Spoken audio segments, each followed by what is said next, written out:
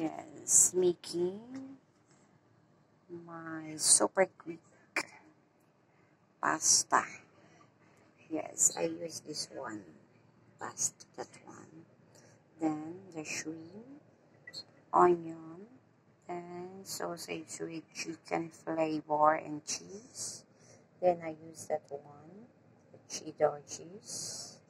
Then I use a white sauce. White sauce. Yes, garlic and garlic. I already boiled pasta, then rinse with cold water.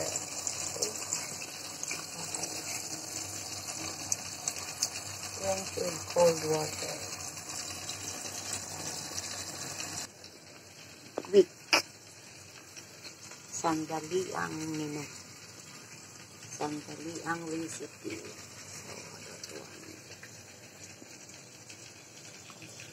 Yan. I use this one, the P4 white sauce.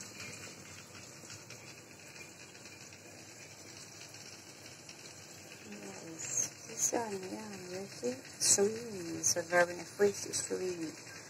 So I soak with a little bit salt and pepper because the sauce is already tasted.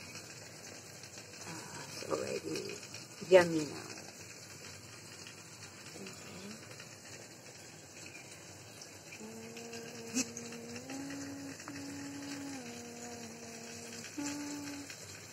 So yummy, yummy, yummy. Yeah, it's already, yeah. It's a beautiful. I love this. So my lovely Helly can eat more because she like the design of that pasta for the kids. So more interesting for them to eat. Have an appetite. Start cooking now. Heat up the wok. I heat up the wok. I use this butter to, yes, this is butter. Japan. Yes, I use this butter. Yes. No oil. I sell the hook is already.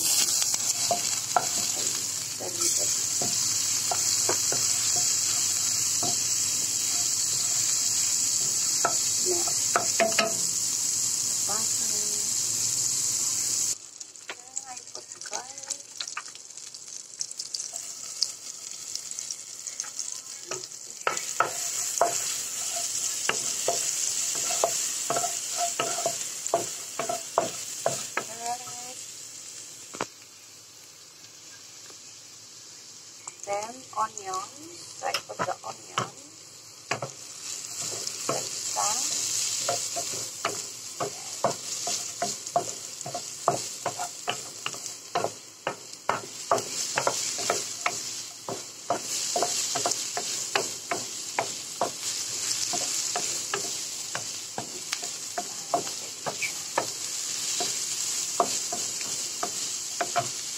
And now I put the shrimp.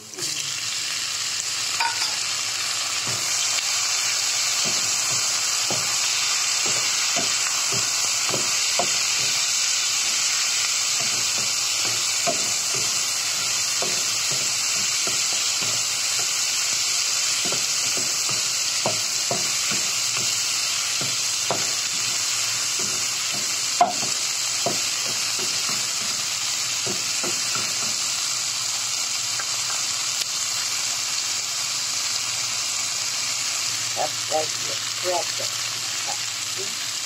So I put sausage.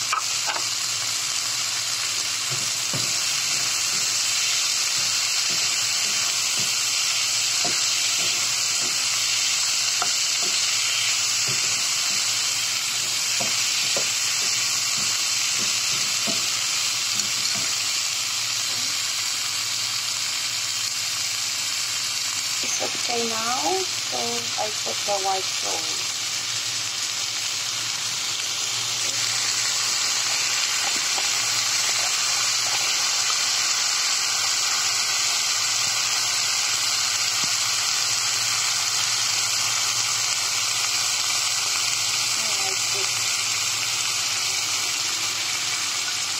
The cheese, cheddar cheese,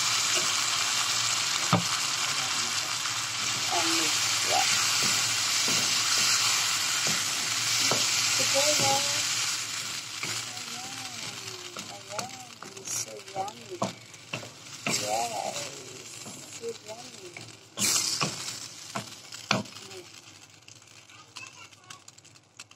I put na this pasta.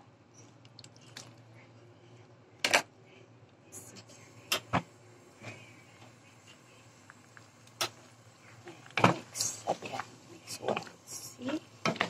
Wow. So yummy. Oh, I don't have because I don't have a parsley.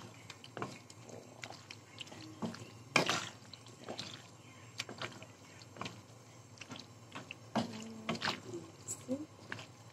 Wow. Okay. It's already ready to serve na po my pasta. My white sauce pasta is already done. How yummy it is. So yummy. So yummy. The sauce, the creamy sauce. Wow, it's very enough. It's serving for 4 person.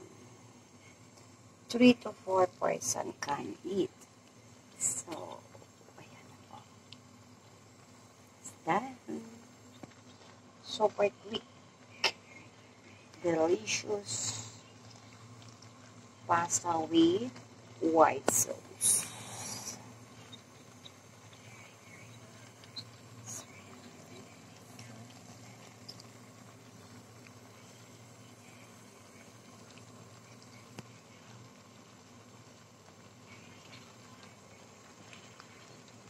Done already. So I don't have parsley, so I use spring onion to make have a colorful blending. Yes, see, is that my pasta? So yummy, so tasty, delicious, and oh, wow, kasasarap. Kasasarap. Ayan na po. So let's eat, guys. Yeah, it's done. So fun.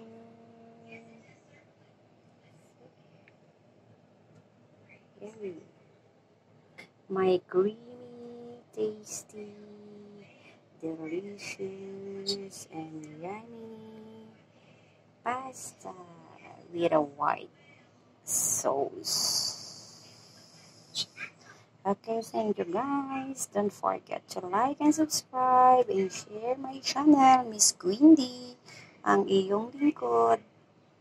Thank you and God bless us always. Bye!